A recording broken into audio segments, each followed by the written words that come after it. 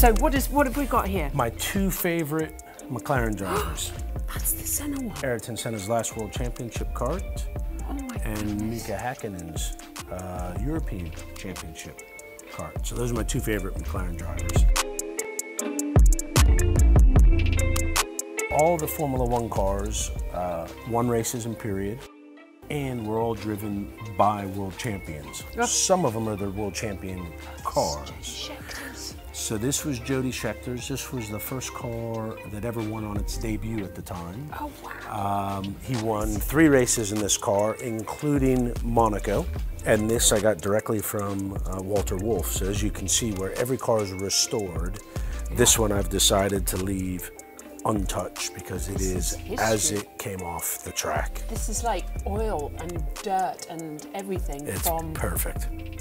This is the one. Mario Andretti's Lotus 79. He debuted in the Belgian Grand Prix in this car.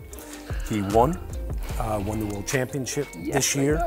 And then this became Ronnie Peterson's car the second half of the year, and he won his race in there. So this is the only Lotus 79 that won with both Mario and Ronnie.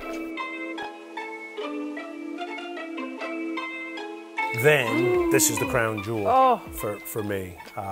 This is very, very special. So, Ayrton won the championship this year, but this is the exact car he won Monaco in '91. Oh. So this, to me, ticks every box. Senna, Is that Monaco, where he couldn't McLaren. get his knuckles off? No, that was Brazil the same year. Brazil the same year. Would have been this car? Different car, because they would have run 3-4 chassis during the year. So this is the one Ayrton that is won such Monaco an in. iconic race, and I cannot believe that this is the car. And then next to this car, Mika Häkkinen, he won the British Grand Prix in 2001 with this car. I've driven this. This is spectacular. I don't think I would stall it. They're actually, they do a lot of things, but they're so well refined that they're definitely not easy to drive at the limit, and I've never been anywhere near that, I'm sure. I've been at my own personal limit.